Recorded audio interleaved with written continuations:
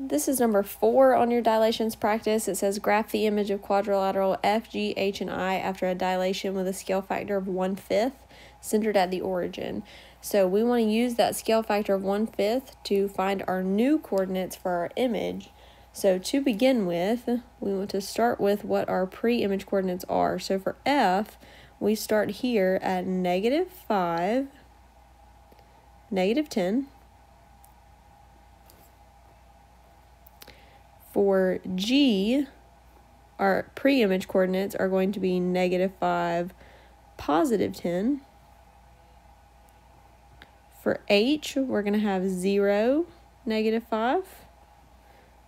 And for I, we're going to start off at 0, -10.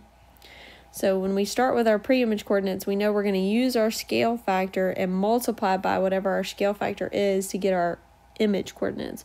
So for F, to get to our prime, we're going to multiply both of those coordinates, the x and y, by 1/5. So -5 times 1/5 will give us -1, and -10 times 1/5 will give us -2. For G prime, we're going to multiply by 1/5 as well. So -5 times 1/5 will give us -1, and 10 times 1/5 will give us +2.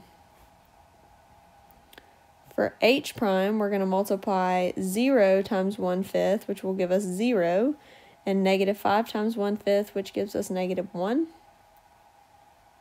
And for I prime, we're going to multiply all of our coordinates by 1/5. So 0 times 1/5 will give us 0, and -10 times 1/5 will give us -2. Once we have all our image coordinates, we can go ahead and graph. So for F prime, we're going to go to -1, -2. So that's our F prime. For G prime, we go to -1, +2. And that's our G prime. For H prime, we go to 0, -1.